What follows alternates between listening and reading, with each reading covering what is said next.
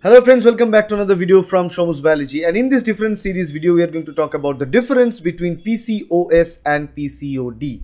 So polycystic ovary syndrome and polycystic ovary disease. What's the difference between PCOS and PCOD? Because these are one of the most discussed topic for the women's health these days. So let's talk about that. The primary difference between PCOD and PCOS. The first thing is, what is PCOS and PCOD? What I can tell is that PCOS, it's most like a endocrine disorder with immature follicles and more severe form of PCOD, where PCOD is little less severe form of PCOS, where it is a metabolic disorder in which ovaries produce many immature or partially mature eggs due to poor lifestyle, obesity, stress and hormonal imbalance in the body of a woman. So PCOD is something that the woman has started with due to the change in their lifestyle, due to high obesity, due to stress, due to hormonal imbalance. So that is a kind of metabolic disorder. Slowly that disorder turned into PCOS, which is more severe form of PCOD.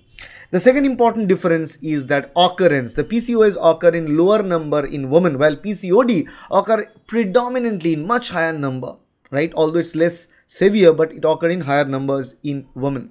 The third important parameters for the difference between PCOS and PCOD is the impact on pregnancy. In PCOD, there is no problem with fertility or conceiving child for a woman, but for PCOS, there will be problem and interference with pregnancy. In presence of cysts, there are more than 10 cysts found in PCOS, where in PCOD, minimum number of cysts are there. There are not much cysts are found. But in PCOS, generally 10 or more cysts are found in ovary.